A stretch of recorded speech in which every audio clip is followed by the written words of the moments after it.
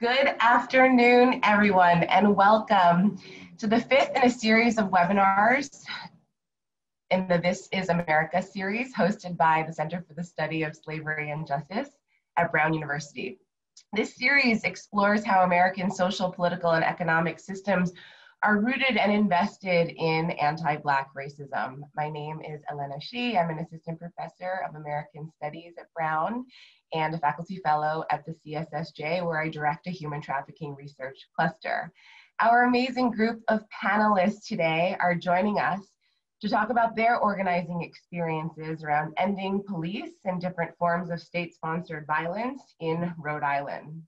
Following the police killings and targeting of Black Americans this past summer and for decades, rallying cries to defund the police have reached an all-time high, but this slogan takes on really drastically different political and organizing meanings, situated somewhere in between a politics of complete abolition and one of redistribution of resources. Our panelists today highlight the organizing strategies of three different Providence-based efforts to abolish and redistribute police power. We'll start with a discussion of the 2017 Community Safety Act, then move to the inspiring youth-led Counselors Not Cops campaign, and finally end with efforts to abolish ICE presence at the Wyatt Correctional Facility. I'll introduce each panelist before they speak. They'll deliver their comments, and then we really look forward to a vibrant and robust Q&A with all of you who have joined us this afternoon. So without ado, it is my great honor to introduce our first panelist. Vanessa Flores Maldonado, she, her, is a queer Guatemalan woman born and raised in Los Angeles.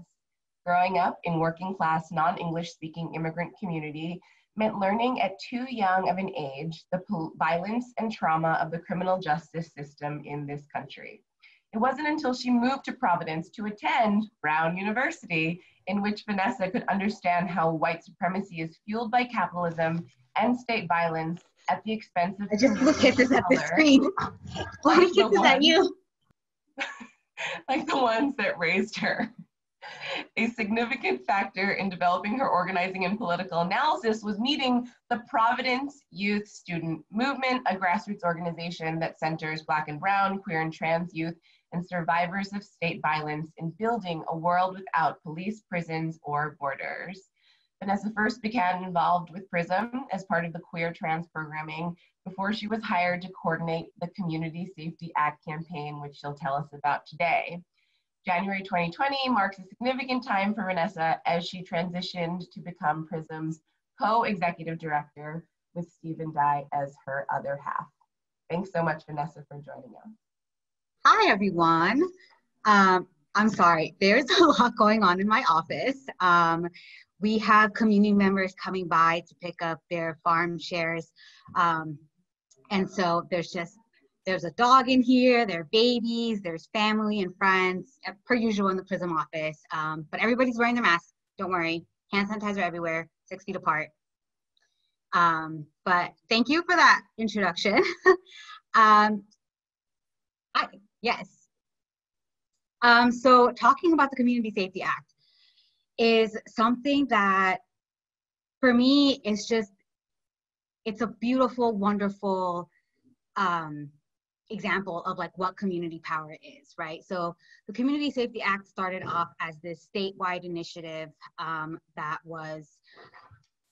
included PRISM, Providence Youth Student Movement, DARE, Direct Action for Rights and Equality, included statewide allies, it included statewide organizations because we were aiming to affect at a statewide level.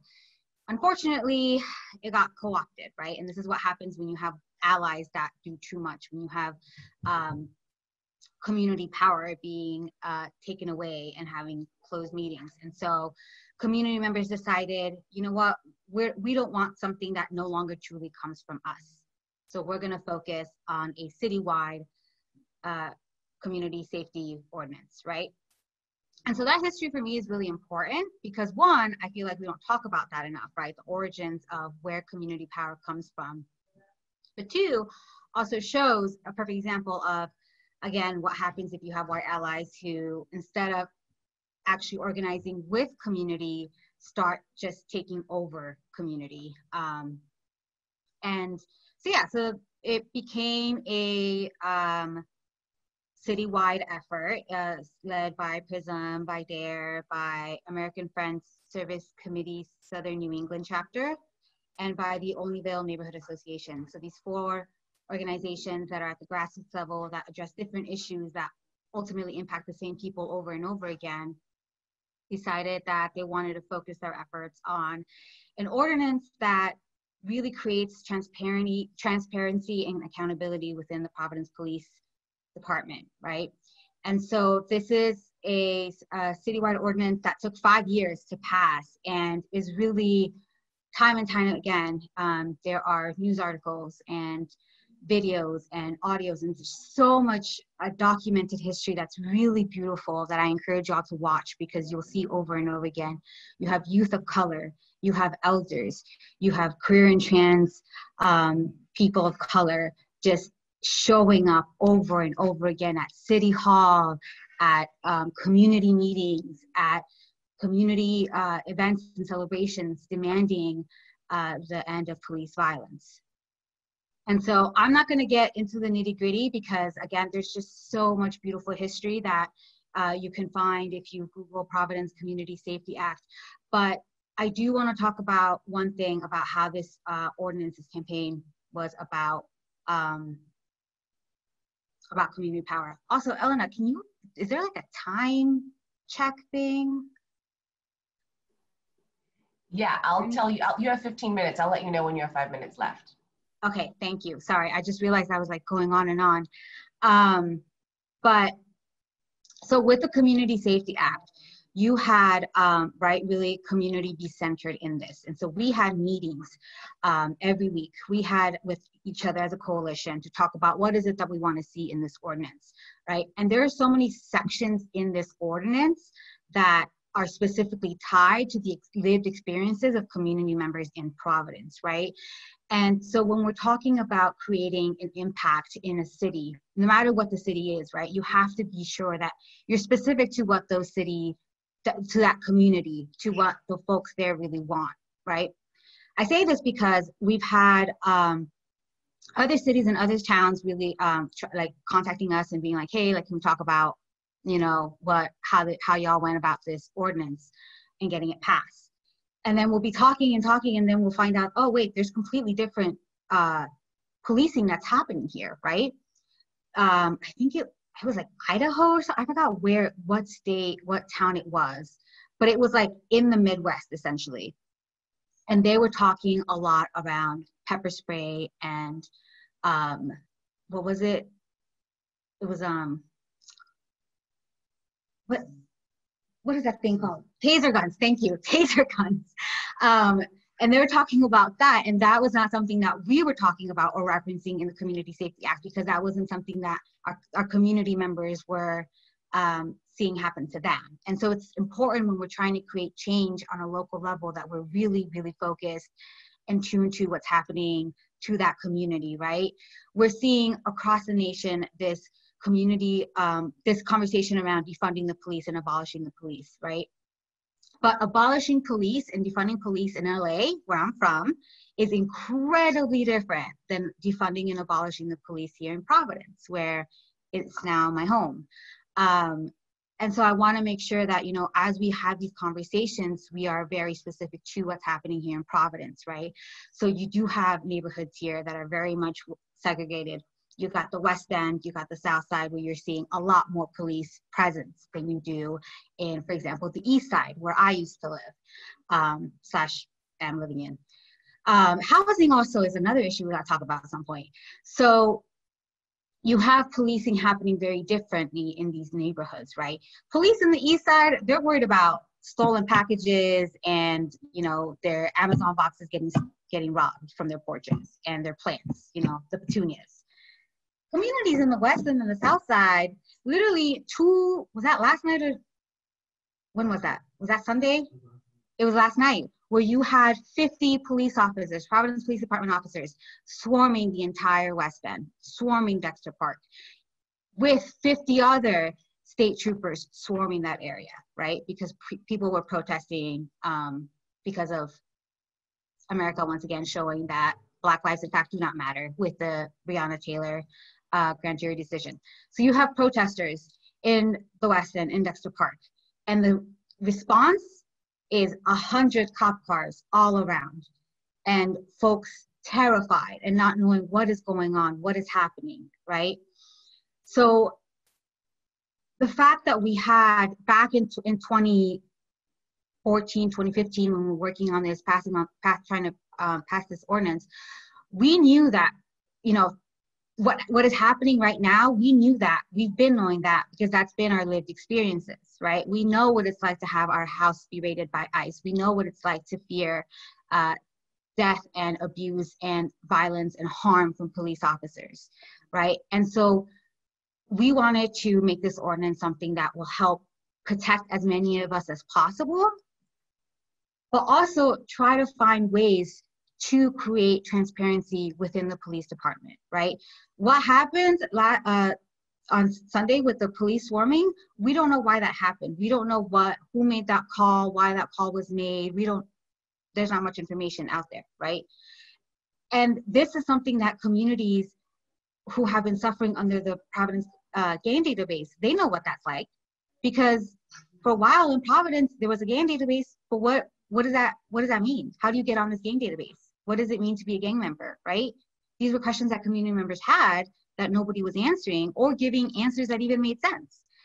And so one of the things that we did with the CSA was create transparency, why are you putting people on gang databases? What is the criteria that you're using for this? Because you cannot use race.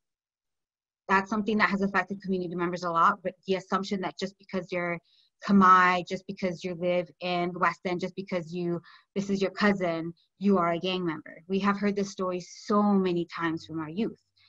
And so what we're trying to do with this ordinance, it's a lot. It's overwhelming. But what we're trying to do with this ordinance is make it so that community can get some answers, can get some form of answers to all of these questions that they have as to why is this happening to us? Why is it that still we passed this amazing ordinance, right? The community did back in 2017. It was implemented in 2018. And we're still not seeing changes in the police department in the ways that we were trying to see happen. And why is it that we're seeing a more visible intimidation tactics happening to our community members, right? We took power back with the passage of the Community Safety Act. We created the Providence External Review Authority to review cases of police misconduct. Although I do want to note that civilian oversight boards are considered a form of reform and not true abolition, right? Providence Youth City Movement is an abolitionist organization. We do not believe in reform. We do not believe that reform will actually give our community the needed safety, wellness, and overall power. So we are demanding for complete abolishment through the defunding of the police. With the CSA, there were aspects of it that were reform, right? Because at that time, the community conversation was incredibly different. Back in 2017, we were still having the discussion of all lives versus Black Lives Matter, right? We were still having internal dialogues about what does it mean to say Black Lives Matter? What does it mean to abolish the police? Back then, the conversation was very different to what it is now. And it's reflected in not just the way in which everyone is very proudly saying Black Lives Matter in their storefront windows, but also in the way that some of these politicians are moving, right? The CSA, because of its nature, we did have to engage with politicians a lot. So specifically city councils. You had to get, because it's an ordinance, you had to get city council approval. And we can talk about that and how complicated that was, and it was an ordeal. But we had to interact with a lot of these politicians that really were not anywhere close to where they are now. Now you have politicians saying, I pledge to defund the police, or I pledge to pass a city budget, my bad, that defunds the police. back in 2017, back in 2015, we had city council members who were just such a pain to talk to. And some of them, you know, granted, are still on city council, Joanne Ryan, but wow, city council has really changed a lot. And the way that we defund police has changed a lot, right? The way that we take back community power has changed a lot, because now the conversation isn't all lives versus Black lives. Now the conversation is defund the police, but how do we do that? And so the Community Safety Act was powerful for what it was, and to some aspects still is, right? We still have methods in which we can track data, which is information, because unfortunately, which is important, because unfortunately, data is one of the ways that politicians like to engage with community. It's messed up. It's really messed up, but they like it when you present them shiny reports and figures and numbers. So with the Community Safety Act, we're able to get some of those figures and reports and numbers to show, actually, there is a problem of policing in Providence. No, our police officers are not shooting people fatally, and that's a key word there, but our police officers are still causing a lot of harm in our communities, right?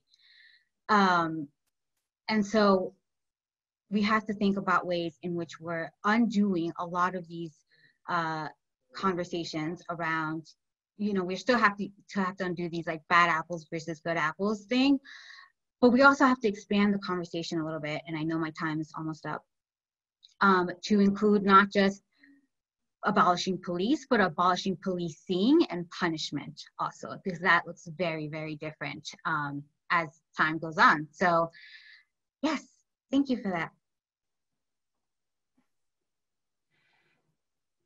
Thanks so much, Vanessa, for sharing your experiences. And in particular, we wanted to start off with the CSA because it was passed in 2017, but of course with organizing starting far earlier than that. And so some of Vanessa's comments have situated this particular moment that we're in now with a longer history of what anti-Black racism has met and what some of its responses have looked like and how those have changed over the years. So next, chronologically, we're going to shift to the Counselors Not Cops campaign. And as speakers are talking, I encourage everybody to use the Q&A function. We'll moderate a discussion at the end, but as questions come up, feel free to type them into the chat box. But join me in welcoming Simone Burrell and Jason Rodriguez.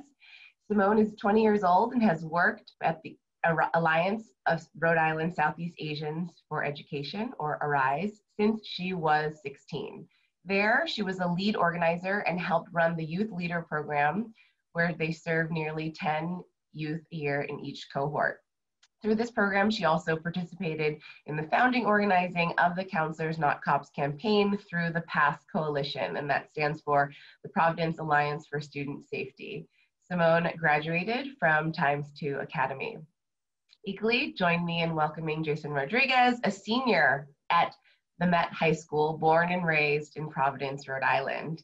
He is the leadership team co-director at the Providence Student Union, where Jason works closely with the team of Providence High School students on education policy campaigns, recruitment, and decision-making for the organization. Alongside his education policy organizing work, Jason is an incoming research intern at Direct Action for Rights and Equality, DARE, and also at the CSSJ, which we did not know when we invited Jason to be on this panel. Please welcome Jason and Simone, who will share their experiences with the Counselors Not Cops campaign, which seeks to remove all school resource officers from Providence Public Schools and replace them with more mental and physical health support for students.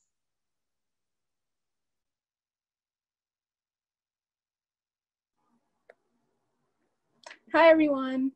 So I'm Simone. I'm going to be speaking with Jason on this, and we're kind of going to go on and off, basically talking about PASS, talking about Counselors Not Cops, the demands that we have, and then the history behind it. So Jason, you want to start? Yeah, I can start with okay. that. So yeah, again, I'm Jason, and I've been with the Counselors Not Cops campaign / Providence Union since my freshman year of high school, I started out doing some organizing work around our Student Bill of Rights campaign, which is a campaign that focuses on our Student Bill of Rights, which has 22 articles demanding and stating rights that students should have in Providence public schools, that they are not, guaranteed or fully have the access to or the rights to in their schools. And so I was around the time like advocating for student identity and for students to have the right to express their identity freely and have administrative support from for that as well. And so around that same time, that's when I joined the Counselors Not Cops campaign, which was actually sort of at the time being coordinated by Aurelie. And I was able to work in collecting survey data around policing in schools. And so asking students how they personally felt about having police in their schools, if they felt safe, what supports they actually needed, and how they felt if they did have police in schools, and like, if so, like how many they had. And so, yeah, like originally the campaign began in 2017 at PSU by Providence public school students across Rhode Island, and it's still an ongoing campaign.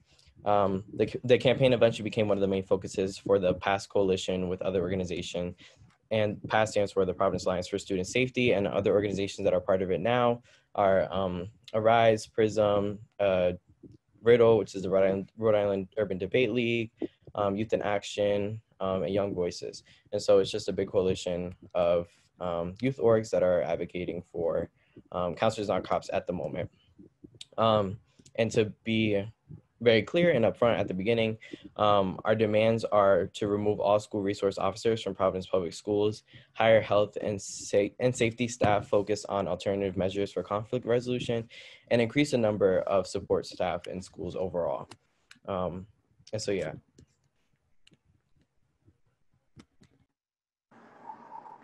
Okay, so once again, my name is Simone. Thank you for that, Jason. Basically, I'm going to break down how I got into CNC. So like Jason said, it started in 2017. At the time at Arise, I was actually one of the youth leaders in the youth leader program. I didn't quite facilitate it yet. I didn't run the program yet. But when I was a youth, we did come together with PSU and PRISM at the time. It was just us three for a while. And we worked on Counselors Not Cops together. So a little history. I'm not going to dive into the history of policing in America because that goes way back to slavery. So we're just going to go to policing in schools. So that happened around the late 1930s, early 1940s. And at the time, it was basically just Indianapolis Public School, which hired a special investigator to serve the school in 1930. And then when integration started happening in the schools, a few years later, when integration started happening, Black students were going to school with white students. And then, the white folks didn't quite like that. So they hired police officers to just patrol around the schools, not necessarily being inside of it, but to patrol it. So we can obviously see who they were protecting at that time. But then that also goes into what's happening now. So the official school resource officer didn't come into play until 1950 in Flint, Michigan, where they finally received that title and they got to enter into the schools and interact with the students. So fast forward to now. So basically our number one demand is to have all school resource officers out of schools. The reason for this was like what Jason said earlier when he ran around with students and asked them, if they felt saved in their schools. And the majority of students don't feel safe around school resource officers. If we actually look at, the number of school resource officers and where the majority of them are is basically in urban communities and urban public schools, which have the majority of minority students and students of color within those schools.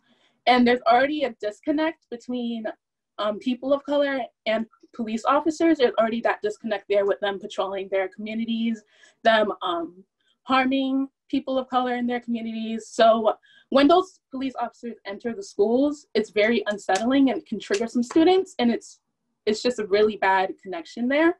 And so basically what we're calling for is just to remove them so we can actually implement the funding into real student safety. And what that looks like is mental health counselors, I forgot what the Met is doing, Jason, but you can expand upon that. Basically how they have like actual safety teams that go around the schools and keep it safe, and there haven't really been any breakouts or anything. And hiring more people who know how to de-escalate situations, because the most that can ever break out in public schools are school fights. And that's bound to happen, you know, they're teenagers, but learning how to de-escalate instead of having an officer walking around with a gun in schools. So those are just some, some demands that we're really calling for to keep our students safe in public schools. So. And kind of adding on to the history of it, a lot of it also stems from in the aftermath of the tragedy at Marjory Stoneman Douglas High School in Parkland, Florida, where 17 people were killed. And at the time, when that happened, a lot of state legislators and officials rushed to try and create some kind of like safety aspect or like some kind of measure to like keep students safe in terms of school shootings, but which in effect then furthered the criminalization of like student behavior and jeopardized healthy learning environments for students. And so also an important thing to know, just a little fact, is that the school resource officer at Marjory Stoneman Douglas actually ran away from the scene when that happened. And so that's just like an aspect of like delegitimizing, like this is not actually like someone who's here to protect you, and also someone who's not like, you know, is not actually going to protect you. And just an example of showing like, hey, like this, there are other alternatives, and like this clearly is an example of where this didn't work. And so, yeah, and then from what I remember also, like the school resource officer also didn't go in until like 12 to 11 minutes after the shooting. And so that again just shows that there's not really like a really strong reliance on this system that they've implemented. And kind of just to go into it further, there's like no conclusive evidence that police in schools actually make schools or students any safer. Instead, research shows that school-based police negatively impact school climate, educational outcomes, and increase student suspensions, expulsions, and arrests. And data shows that with schools with cops are more likely to refer children to law enforcement, including for non-serious violent behaviors, and students of color are usually targeted most. And so I can get into a little bit more about the student arrest data here in Providence, but a lot of it is for misorderly conduct, which can be very vague and almost like framed as anything. It could be like, I don't know, anything from like throwing a pencil in class or like braiding hair or disrupting the class. And so that just shows and criminalizes like young people's behavior, but also like age appropriate behavior. Like these are like young people who are exploring their identities, and you're resorting to policing as a method of like trying to get them focused back into class. And so, yeah. And just a little more background, there's documentation of Providence Police having a presence in Providence Public Schools since 2009 in the city's 2013 security overview. And so, yeah, I don't know if Simone, you want to add on to anything I said. There was one thing that you pointed out when you were talking about the school shootings, and it's just something very important that I would also like to point out. When, and God forbid, if there is a serious school shooting, resource officers, the best that they can do is call for backup. That's the best that they can do. And on the daily, as I mentioned before, the most that can ever break out is a fight. So this just like speaks more onto how school resource officers really are only there to intimidate the student. And like Jason said before about orderly misconduct in the classroom, as if you're like not paying attention in class, then the teacher will call the SRO on you, and then you'll have an issue with the SRO just because you're having a bad day. And it just kind of speaks to the point that like, they're just there to intimidate students. They're just there to basically push students down and have them, you know, not be able to explore themselves, not be able to come into school. Like I said, having a bad day, not really in the mood. So they don't even have the space to be open about that. So then like, it basically just brings the student down. Brings the student down more throughout the day. which doesn't help them focus at all in school, because now if they're having trouble with their school resource officers, they have to go to the principal's office. This is a whole other topic, but like, what if they get suspended for the week? Now they're not learning anything in class. So just like basically school to prison pipeline, hi. But it basically just lessens their, not desire, but their will to actually want to go to school, to want to do work, to want to be in class. And so it doesn't create a safe environment, more so it creates a hostile environment. And that's what we're trying to avoid. And that's what we're trying to get rid of through Counselors Not Cops. And so some of the organizing efforts that we've been a part of in doing this work, we first started out with like a sort of like a press conference sort of thing at City Hall back in 2018, where we had students and allies come to City Hall and just speak on their experiences. And I personally gave it, that was like one of my first time giving a speech about like a topic that I really cared about. And we stated our demands. We also had Councilwoman Never LaFortune, who was there as well to speak on the issue as well. And some of the other things we've done, we've just also had like individual conversations with the Education Commissioner, Angelica Infante Green, and also the Superintendent of Providence, who I think stands, like I'll get into a little bit more. And also we've had our Juneteenth rally, which is also, it was a method to bring awareness to the holiday of Juneteenth, but also an effort to bring awareness to anti-Blackness and police violence here in Providence. And so I think we had about like over 500 people in attendance for that rally. Me and Simone were part of planning that. But we also just had folks give speeches and make demands in terms of that effort as well. And we currently also have a petition that I'm happy to put in the link when I'm able to, in the chat when I'm able to. And also we have a pre-formatted emailing system that directly sends emails to the commissioner, the superintendent, the Providence like Human Relations Commission, and just folks like that, super important folks that need to like hear this work, because I think that like I'll get into it now, but basically like in conversations that we've had with the commissioner and the superintendent, they have shown time and time again that this is just not something that they're prioritizing, nor do they care about. And I think that's something as an organizer I've seen as a method of like that, like this, that's complicit, like that's extremely like, you are enabling like white supremacist systems and anti-Black systems as you ignore these issues, and as you like don't listen to young people, especially young people in your district who are coming to you saying, hey, I don't want this in my school, and you actively ignore them. Like I think that like that just also replicates like systems that we see now in bigger governments. And so a lot of the work is trying to delegitimize and show that like policing just doesn't work. And also like you are arresting our students for things that are minor and things that are not even minor, things that are just like they're experiencing through their life and learning experience.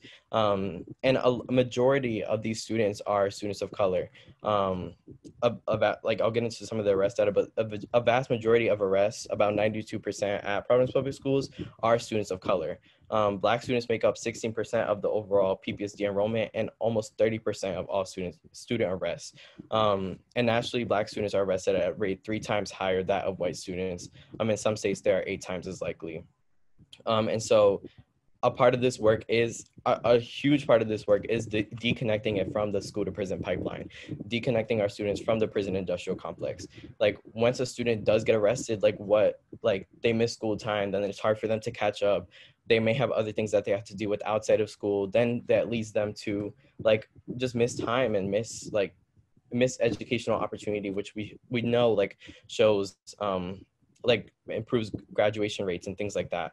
But when students are arrested, and even when schools have police presence in them, there are like lower graduation rates, and that's just statistically proven. And so, like I said, a huge part of this is deconnecting it from the school to prison pipeline. Our Black and brown, like young people and students do not need to be policed. If anything, they need more academic, mental, and emotional support. Again, like time and time again, we've seen the devalorization of like Black and brown young people's mental health.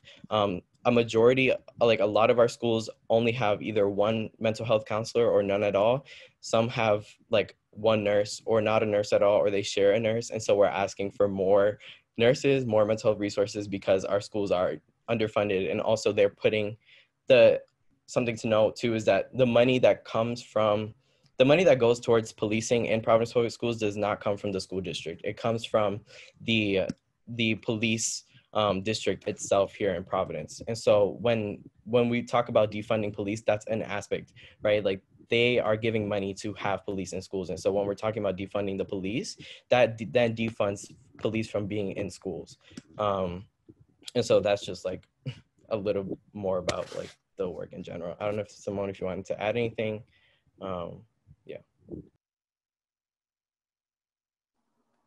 Yeah, you pretty much said everything for the most part, so yeah. And I guess like I can add a couple more things too, but the schools where police are in are majority Black and brown schools, and then we also don't see police in white schools. And so like a couple examples, we have we don't have police officers at Classical High School, the Wheeler School, LaSalle Academy. But we do have police officers at Hope High School, Mount Pleasant, Central, who have high enrollments of Black and brown students. And so that just goes to show that a lot of where they put their efforts is into Black and brown people and policing it. This is very intentional work. They're doing this like on purpose. Like principals, the principals are the source that requests school resource officers to come into their schools. And a large issue in this work is that there's not a lot of transparency. There's not a lot of like, who are these school resource officers that are in our schools? There's no like database for that. There's no database for like who is requesting them. Like we have to find those things through word of mouth.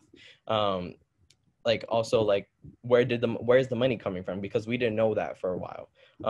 And so there's a lack of transparency in this work, and a lack of like urgency. Like people, like legitimately, this is like a way where you're showing like, I do not care about Black lives or brown lives if you don't act on this work, specifically to our education leadership. And I think that's like something I'm realizing again and again and again as I have conversations with these people, is that I can try and present as much as I would like, but a lot of it is like having to do their own internalizing work of seeing like, hey, like maybe this isn't a reliable source, but that's like trying to connect to their stories and trying to personally connect with them, because if not, then they legitimately don't listen.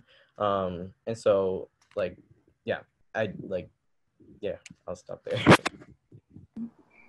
Thank you made a point, Jason, about how they're not in the database. And when we first started, I was basically a part of the research team. There was nothing to be traced. So something that we learned through that process is basically that you can apply to be or appointed to be a school resource officer. However, there's no database, so we can't even be holding folks accountable for their actions that they put towards youth. So it's kind of like if a school resource officer, and they switch out too, which makes it even more complicated. But if they were to do something to a youth, to a student, then they wouldn't be held accountable, because, you know, technically there's no database for us to find it. There's no statistics on them saying that there's nothing that's being provided to us. And then another point that you made was basically how the funding is coming from the police department. And then I think we all know how Gina basically put more money into the police department during Black Lives Matter protests. That's crazy. She put around like $2-3 million into the police department, so that also just gives them more money to, you know, come into our schools if we do, or when we do reopen again, and to have that much power over us, because they have more funding. And this is why we're trying to relocate the funding from school resource officers and put them into folks that our students can actually benefit from, such as mental health counselors, such as nurses, because like Jason said, there's only one nurse between like Central and Classical, like one nurse. So she's barely around. So just like putting funding into those areas where students can benefit from those folks instead of school resource officers. Elena, I know the time is kind of up, but I just want to make one more important point, is that another large aspect of this is that police are literally like physically harming our students. And so there's been instances where police officers are body slamming. There have been instances where school resource officers in Oakland have literally murdered people in surrounding school parking lots. And also like here in Pawtucket, there was an assault at Tolman High School. And so there's just time and time again showing that like police violence, especially against Black and brown people, is persistent in all ways and shows up in so many different ways. And so, yeah, and also if you look at in terms of funding, like if you look, just like a visual representation, if you look at the Providence Safety Complex where the police reside, you can clearly see the difference between our public schools and the police department. And like the police department literally looks brand new, where in comparison to our schools, they're like over like 50 years old, have like mold, broken ceiling tiles, dirty water. And so that just shows you like where people are putting their priorities and investing their time and money. So. Thanks so much, Jason and Simone, for those comprehensive remarks. Thanks for leaving us with that image of that really, really stark juxtaposition. You covered like the research that you've done, the history of policing in schools, the budgetary constraints of like what we're up against when we talk about defunding the police, and some of your organizing strategies. So I think you've really opened up a fantastic conversation for us to have. And I think it's pretty clear to me how the PASS Coalition and C2C is doing great work with you two at the helm. I will open it up to everybody at the end to talk about how we can all get involved with each of these efforts, but thanks for also gesturing to different petitions that we can get involved in signing, and I'll open it up to all the panelists as well. But before much ado, it's my great honor to introduce our last panelist, Arely Diaz. Arely Diaz, she, her, is an organizer with the Alliance to Mobilize Our Resistance, AMOR, a coalition of Rhode Island-based grassroots organizations focused on providing community-based support. Originally from Los Angeles, she has been calling Providence home for over 7 years, along with the rest of her Central American family. With AMOR, Arely has focused on building support networks to provide deportation relief to community members in Rhode Island and beyond, as well as other forms of support for their families. She is dedicated to building solidarity within the Northeast region against ICE, detention centers, and racist sheriffs. She hopes we can soon free them all. Welcome, Arely. Thank you so much. And thank you for inviting me to talk about AMOR's Shutdown Wyatt campaign. I will get into the history a little bit around the Wyatt, just because for folks that are not familiar with the history of that detention center, which is located in Central Falls, it's pretty unique in that it's one of the few, or maybe the only, like quasi-public, they call it, which basically means that it's half private, half public, because it's run by this this like nonprofit that they created, this board, and it's privately held by them, but it's also like technically, you know, owned by the city of Central Falls. So there's a lot of this really weird funding and a lot of these really weird sources within the Wyatt Detention Center, which makes it unique within the rest of the detention centers and prisons and jails across this country. So the Wyatt Detention Center is, which I mentioned as like there's a very weird history, was technically opened in 1993. And it had this weird ownership between the city of Central Falls and this board, which is how it's privately held. It was open because a lot of the mill jobs in Central Falls had been closing down, and so the city originally supported the opening of this detention center because of that, because it promised lots of jobs coming into the city. Since then, it was mainly used as a place where the United States Marshal Service was going to hold people for the Northeast region. But because due to a lot of you know, the shifting in how, and policies of how people were being detained and how people were being incarcerated, the Wyatt Detention Center started taking up new contracts with other agencies in order to fill in the gaps when people were being released and where people, you know, when they needed to fill more beds, because there was an expansion of the Wyatt Detention Center after it opened. And this is where, you know, the private aspect comes in, right? When we're talking about private facilities that hold people, we're talking about how bondholders, we're talking about how people that invest in these facilities, right, can get their money back and hopefully get some money out of it. So while the Wyatt Detention Center calls itself half public because the city of Central Falls is supposed to be getting money out of it, it really, why it's existing and why it's still open is because the people that are invested money, the companies that have invested money into it, are trying to get that return at the very least. And so in order to expand, it started getting contracts with different law enforcement agencies, one of them which was ICE. And with ICE, it's had a history since the early 2000s, but in 2008, there was the unfortunate death of one of the people being detained there by ICE, someone that was originally from Hong Kong and was trying to get his green card. And due to terrible conditions inside of the Wyatt Detention Center, he died because they could not properly tend to cancer that, you know, was happening to him. And after that death, ICE decided to pull out all of the people that was being detained there, and that meant the end of the ICE contract in 2008. Between 2008 to 2019, the Wyatt's still operating with the limited contracts between different law enforcement agencies. Some indigenous tribes also use the Wyatt to hold people there. And really what I guess started, you know, put the Wyatt Detention Center on the map again, and in the news and the media, was how in 2019, the mayor of Central Falls, James Diosa, held a public meeting, public press conference to talk about how the Wyatt had just disclosed in January 2019 that they had re-signed a contract with ICE.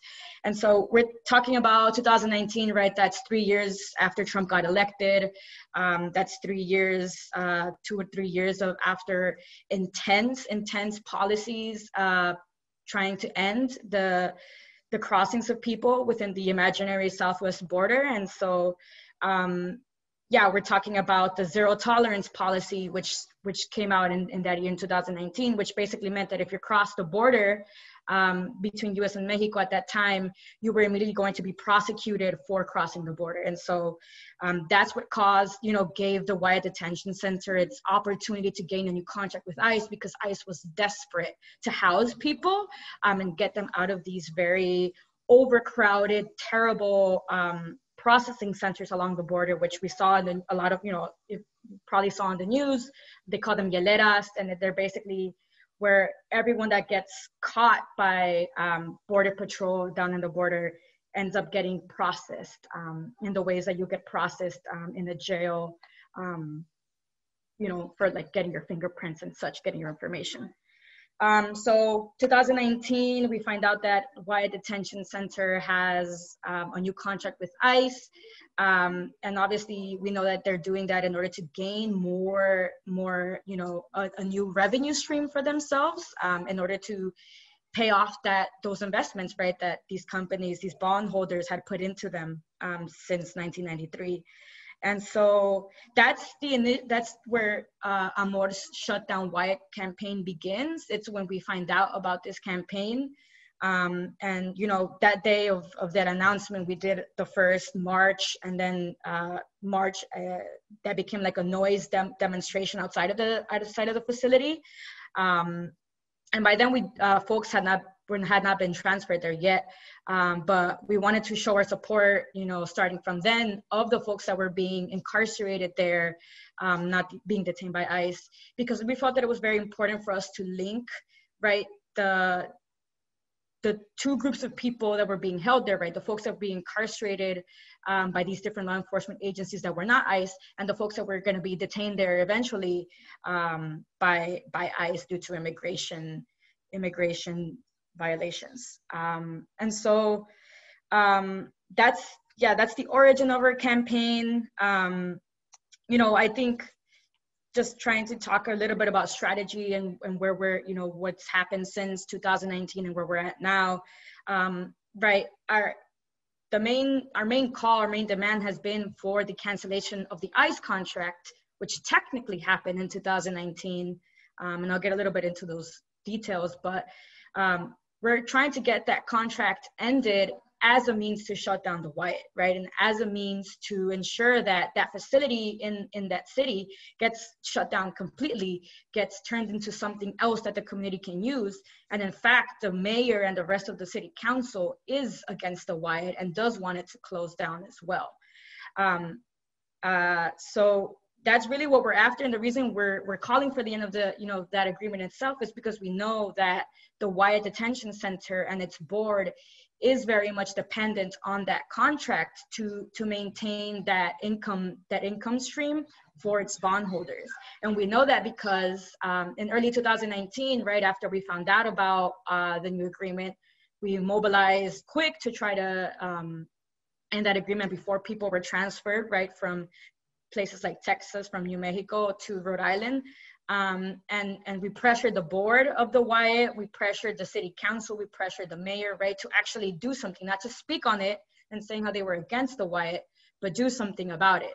And we did, you know, targeted different actors in different ways. And we actually got the board to cancel the agreement, you know, and I think it was a joint effort between, you know, like public mobilizing, but also like the fact that these public leaders in Central Falls had come out against it from the get-go. And so the board canceled the agreement, and it was ordered that the warden had to transfer out people from the Wyatt that were being detained by ICE.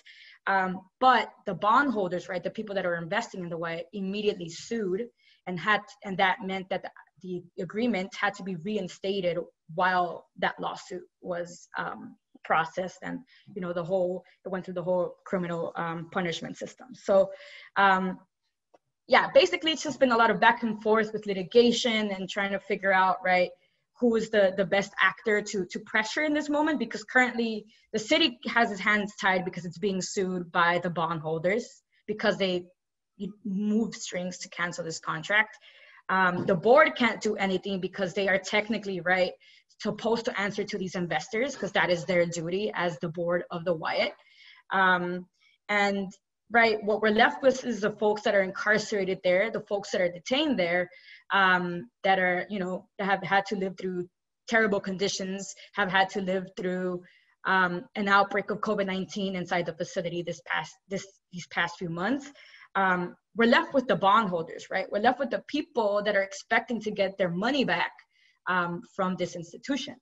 And so that's where we've been for the past few months, and for pretty much this whole year, is trying to figure out how we can like leverage our power here in Rhode Island against Invesco, which is this very large, for people that don't know what the hell Invesco is, I certainly didn't. It's this very large company that is into, you know, figuring out how you can manage your investments and your money.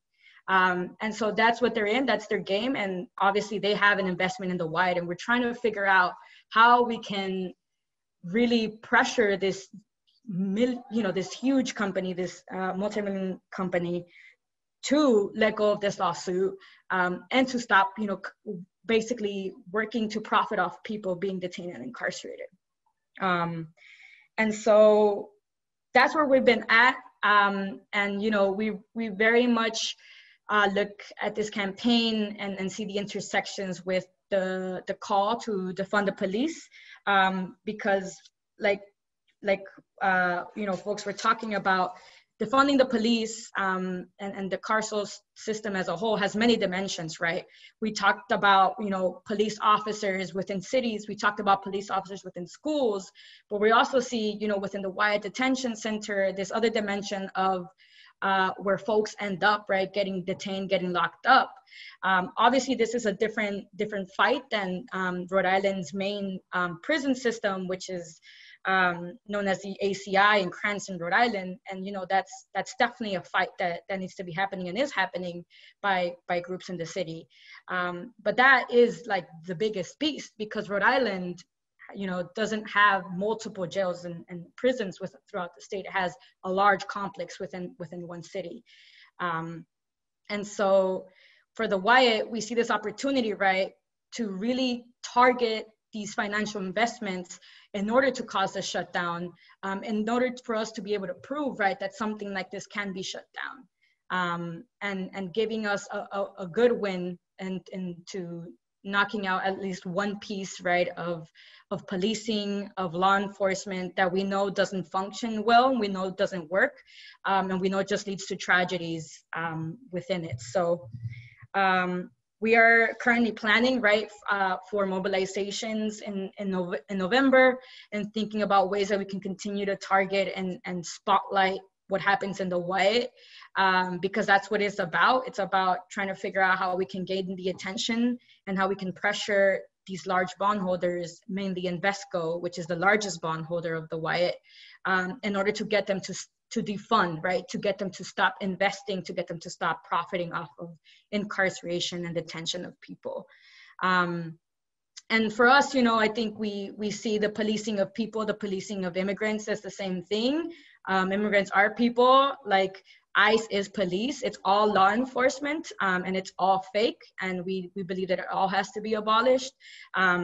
And for us, you know, we're starting with the Wyatt, but, you know, we know that the biggest fight, right, is at the ACI, is at Cranston, and thinking about other ways that we can try to hold people accountable in the sense of community accountability, instead of having to rely on jails, prisons, detention centers, and policing as a whole. So that's everything about the campaign in a nutshell, and can definitely answer more if people have questions about it. Thank you so much, Areli, for really showing us how that case of Wyatt Corrections illustrates this nefarious public-private partnership web that we see coming up throughout immigrant detention and deportation in the United States right now, and how that's fundamentally tied to systems of white supremacy and policing. What we're going to do now is open this up to a conversation. So encourage those of you who haven't yet to include some of your questions in the Q&A box. We've started accumulating some of them, and we'll get to them. But I want to just, while we have time, ask everybody to go once through and just maybe say the one thing that you would love our panelists to take home and to share with people in their communities about how they can get involved. So just the one thing in this moment that you think could really use some community engagement. So I'll start with Vanessa.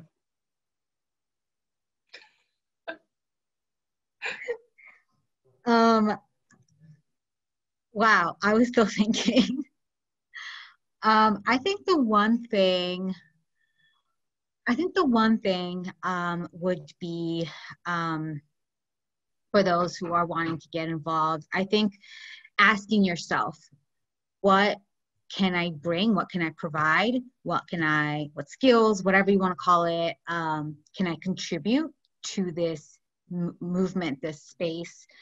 But also, what are ways in which I can be taking up space, right? It's important for us that as allies, right? Some of us are allies to this work. I am definitely an ally in many ways. We have to recognize when that energy is needed, because we need the allies to do this work. But also when that energy is not needed, because that's the part that always hurts us. We saw it with the Community Safety Act. We're seeing it with these well-meaning but not so-called community discussions or politicians meetings or whatever. What are ways in which, as allies, are you taking up space in ways that's distracting from the movement? So what can you give? Because I love it when people are like, I can provide this and I can do that. Because I'm like, great, cool. I know exactly how to plug you in. But also what ways to also be conscious of the privileges that one holds in any space that they're moving in.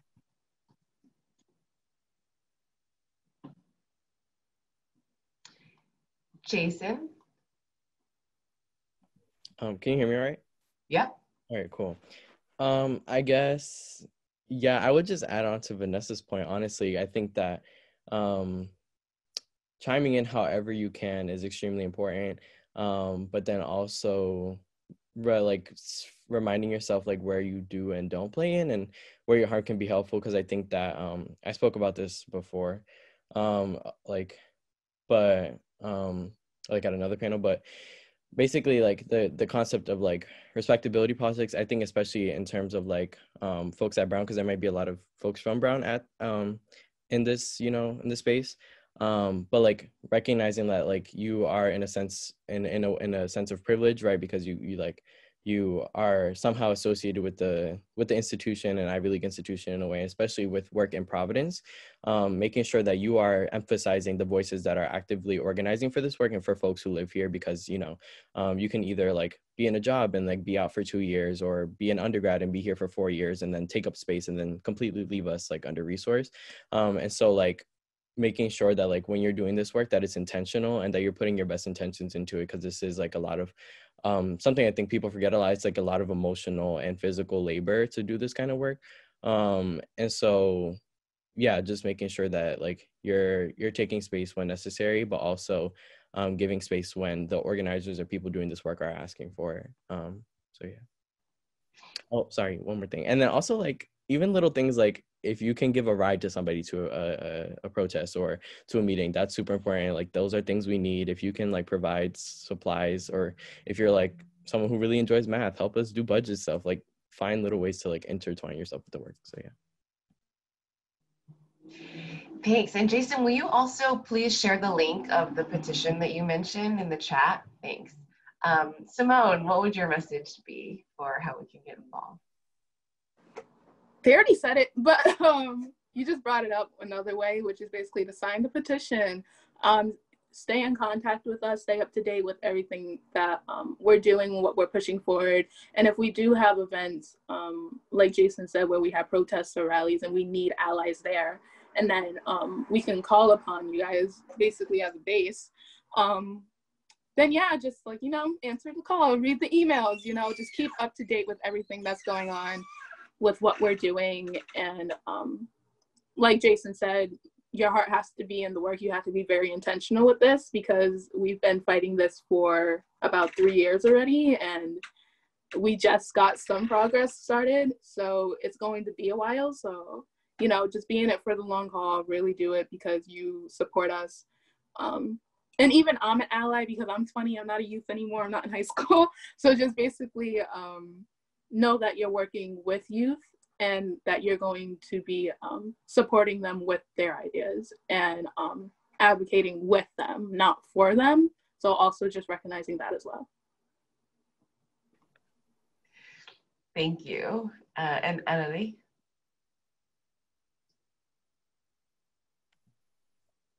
Can you hear me? Yes. Yeah, I think, just echoing a lot of what was said already, definitely. And I think for us, in terms of figuring out how to get the most, sometimes bodies are needed on the ground. And if you feel like if you're able to do that, and like echoing what Jason said, if you're able to support other people in doing that, definitely like do that. Don't think that, there'll be so many more protests to come.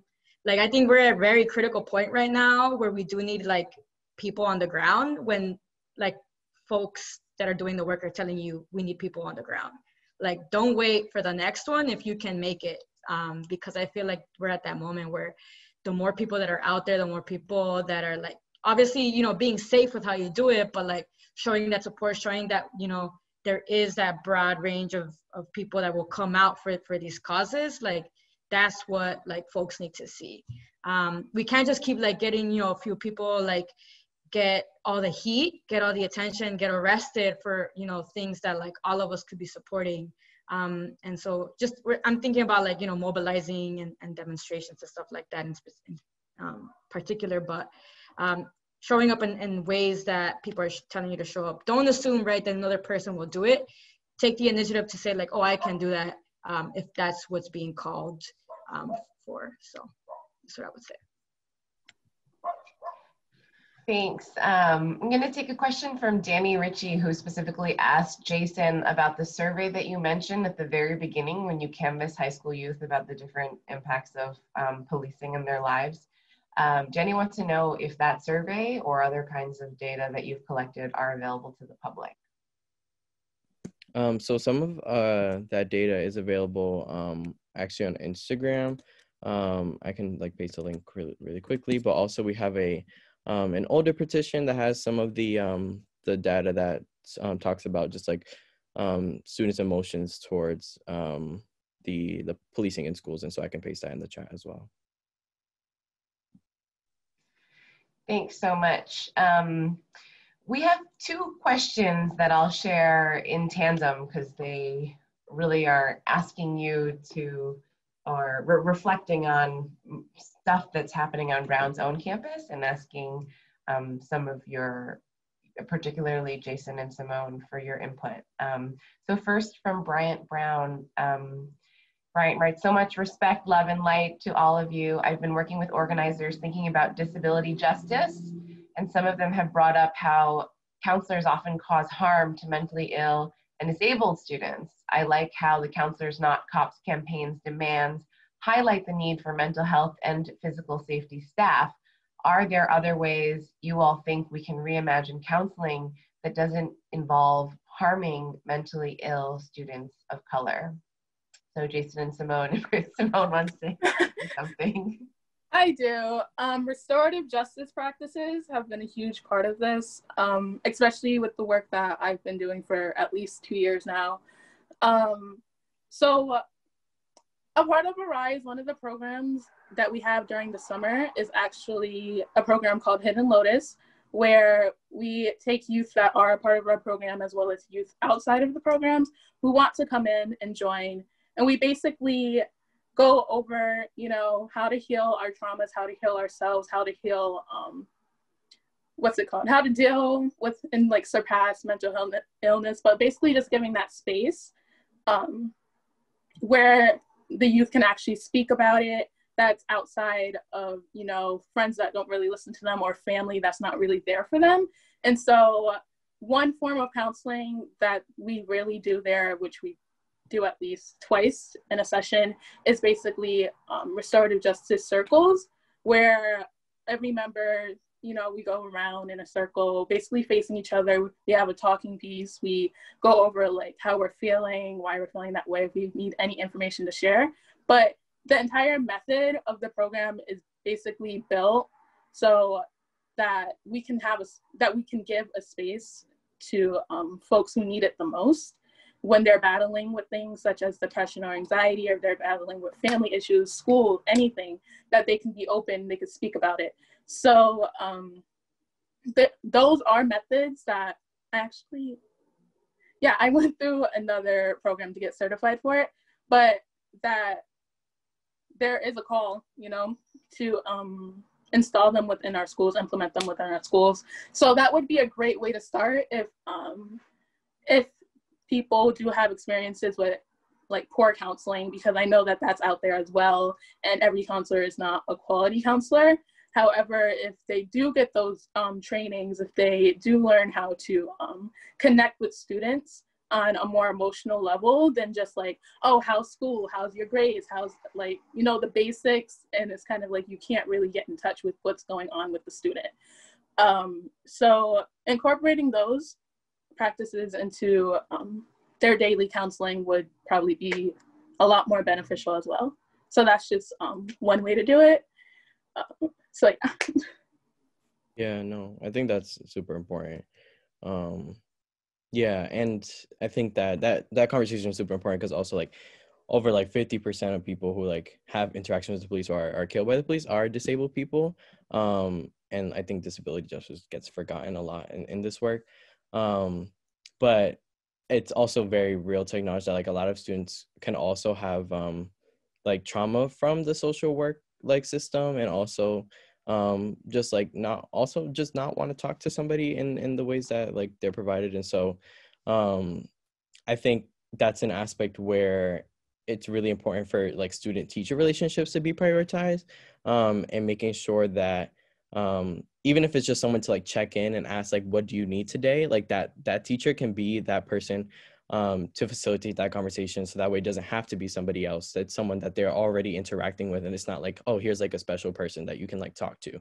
It's someone that's like already there for them. And so I think one, that providing teachers with that training, but then also establishing that relationship and making them stronger, which we can't do because also like specifically in Providence is harder because they are prioritizing police relationships with students. And so so that's like how that work kind of intertwines. So yeah.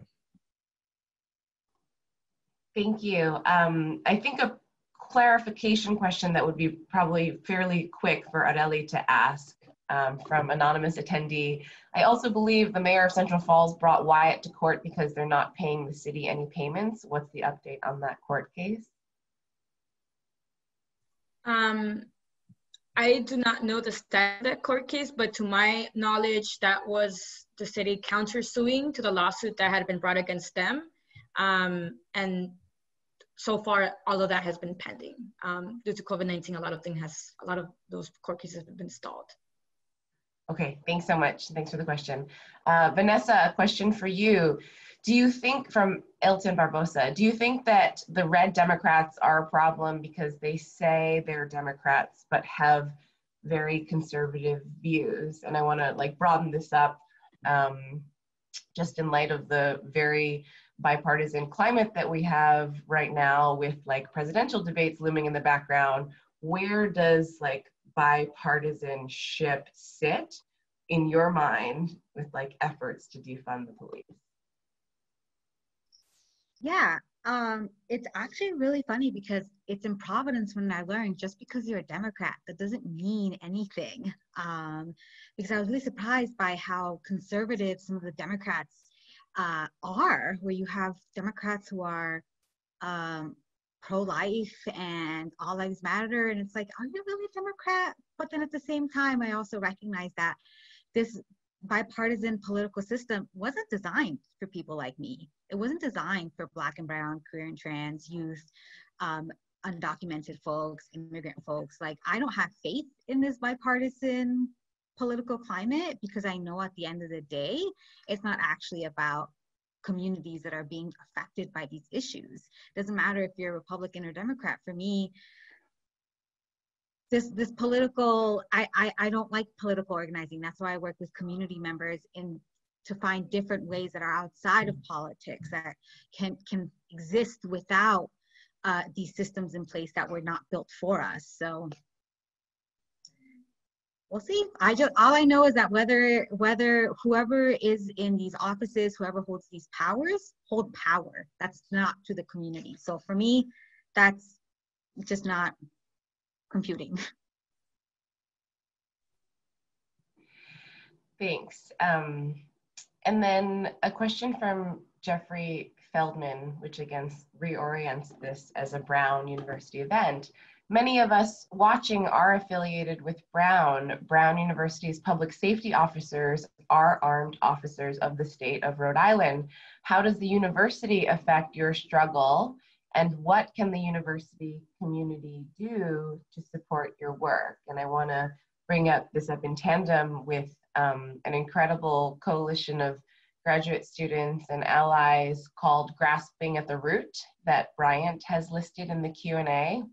It has an incredible list of demands, including along the lines of centrally defunding the police on Brown's campus. But Jason and Simone, any ways that we can work together? I feel like definitely we can always like exchange organizing strategies, and just like, you know, have conversations. I think also like that's super important, and something I've been thinking about too is like how policing at universities and colleges affects the local community, because like just it's not even like database or statistical based, but like a lot of Providence students go to like Thayer Street or are around downtown, and so like what does it mean for them to see like Brown's like police officers? Because I personally know that like I'm also like intimidated like by all police officers, in the sense where it's like, yes, I'm a Black person, so like completely makes sense, but I just know that like as a young person where it's like this is my city, and like you're also like in a place where it's like this prestigious institution, and like you get to like, I don't know, you get to be in my city and like almost put and also patrol me in a way, and it's like which I personally just don't like at all and don't support, but that's just something I've been thinking about. Like our youth also have interactions with police who are funded by universities and colleges, and so I think that's super important work to like divest and defund in a lot of ways. So yeah. That brought up an not interesting, but very important fact. So basically the high school that I've been at, I was there since I was 7, so K through 12. But it's a chartered school, so we didn't have any SROs. We have the occasional officer who started coming around like 4 years ago, that started coming around school, but I didn't grow up with SROs around. I did grow up with police around, however, so there's that disconnect there. But I connect this to me going to different high schools and then having to experience SROs within those schools when I was visiting or when I was helping facilitate a class or something I was there for. And I was, I'm sorry, but then even as a person who got mistaken as a student, I was mistreated very much so by SROs. So if there are SROs within the schools, or if they are patrolling around, around the area, then it also affects people within the community who may not necessarily be attending there. So there are also pretty high stakes with that one. And because you guys are at Brown University, I know that Hope High School is very close to Brown and Thayer, and that's one of the schools where there is heavy policing as well. So that impacts it heavily as well, because now you have double the police officers around, which is completely unnecessary. But like Jason said, we can definitely work together and share organizing tactics around that.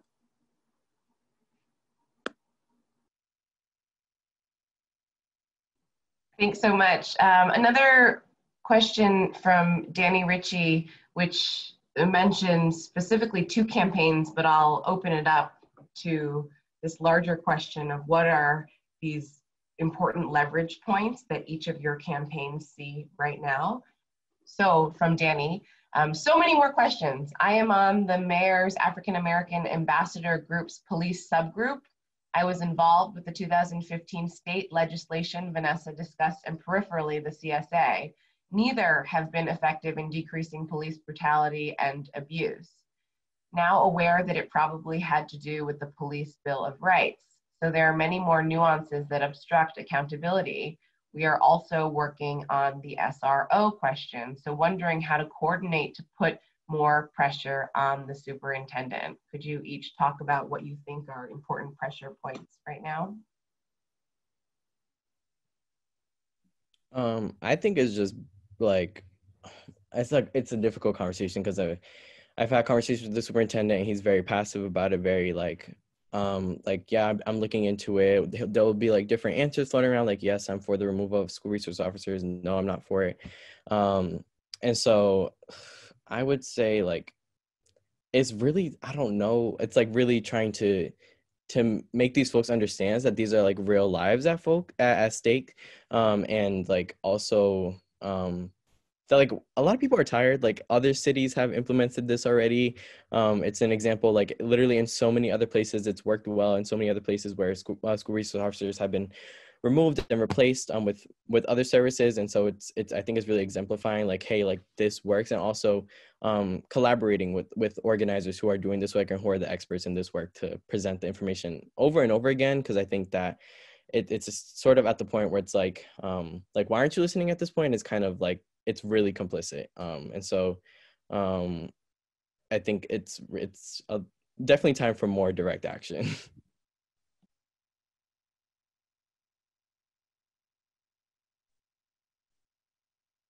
Yeah, I want to add to that, to what Jason said, because it is frustrating to ask so nicely so many times, because we have been very nice, right? We have tried to do it the quote unquote right way, the polite way, the way that is deemed acceptable, right? We got the petitions, we will design the cute website and all that stuff to appeal to these politicians who will only respond to things in a certain way, right? We have to kind of pander to them. And that sucks. And I'm kind of, it's like, there's so many things that the mayor himself can do about this, right? He is the boss of the Providence Police Department. If he says someone should be fired for assaulting a community member who's been handcuffed, he has the power to fire that person. And so it's been very frustrating, because we see these committees that are established, we see these like memos and whatnot that are written and to study and to collect that data and stuff like that. And it's like, but we're telling you that we're not safe. We're telling you that we are. Like we've already done that work. We've been doing that work. We've been gathering these stories, and yet they continue to be ignored over and over and over again until you get a fancy report from some institution that has historically done harm to communities of color specifically. And then it's legitimate, right? And then it's legitimate when you have these facts and these data and these figures. And so it's frustrating to have these elected officials and these politicians and these figureheads, because we're doing it the nice way, we're doing it the way that you wanted, you're still not listening to us. So then when we react with anger and frustration and just overall tiredness, because I'm tired of this, it's like, oh, well, where's this coming from? So I think putting more pressure on these politicians, yeah, sure, let's do that. But more importantly, how are we ensuring that our community is 100% behind this, right? Because focusing on these politicians can sometimes be a little too distracting. And I think we need to remember at the core of what this is empowering our community members and empowering especially our youth to speak up and take back their power.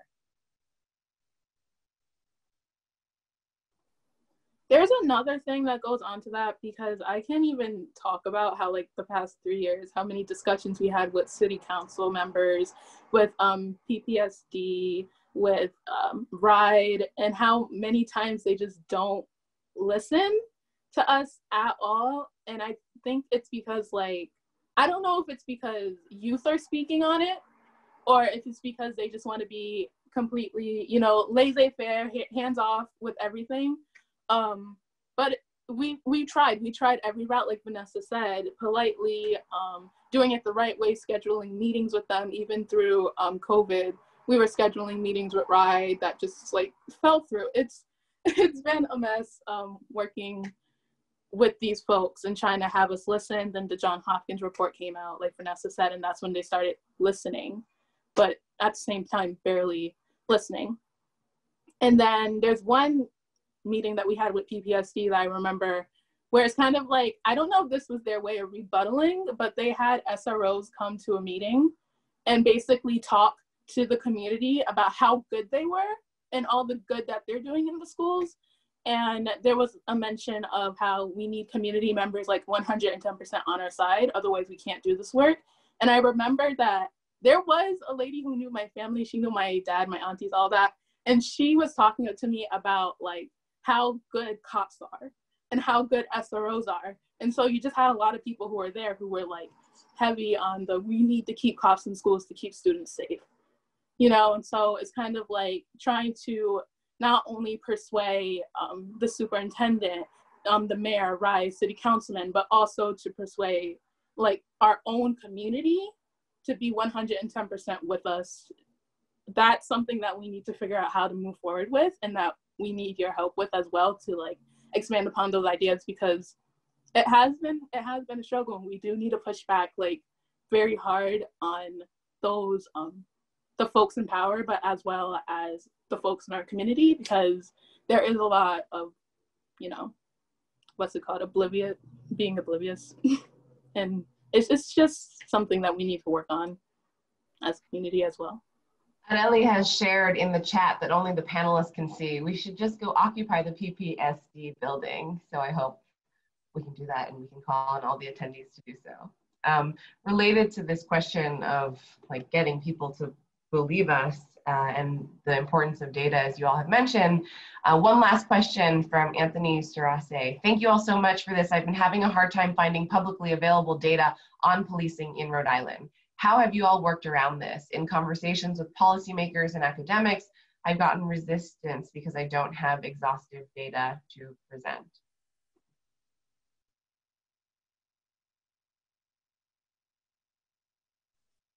I will say that, oh, go ahead, Jason. No, you go. Oh, okay.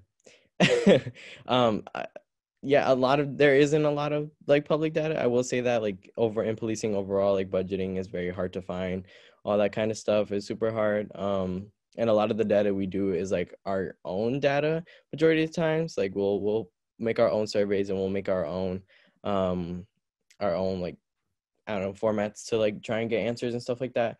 And I think a lot of it too is like pressuring and then building relationships with folks and making sure that like they trust you with the information to like be able to get it, because I think that they just don't, realistically, I think some folks don't want to give out data because it shows discrepancies and realities where it's like, yeah, this isn't equitable and I don't want people to see this statistically or in data. So yeah. Vanessa, final thoughts? Yeah, I was going to say, me too. It's also hard for me to get data, and that's actually very intentional. It's very hard to file Freedom of Information Act request or APRAs. What does it stand for? Access Public Records Act? Access to Public Records Act, whatever. It's hard to get information when you're filing those requests, and that's intentional. That's purposeful. We have had a very hard time getting data like as an organization, and we've been doing this for years. And so I can definitely talk more about data because it's fascinating. But unfortunately, we are out of time. On behalf of my fantastic colleagues at the CSSJ, thank you to all of our panelists for joining us today and sharing your incredible expertise. Thank you to the attendees for joining us. For those of you who registered, the recording of this webinar will be available in about a week and we'll email you. For those of you who haven't signed up or who aren't on our mailing list, please be sure and join. The This is America series will last throughout the year, and we're going to cover some really pertinent events in future episodes. So things like voter suppression, monuments, race and education, reckoning with police violence. So you can find more information about that and our other programs on our website. And on that note, I'm signing off and thanking everybody with a sound.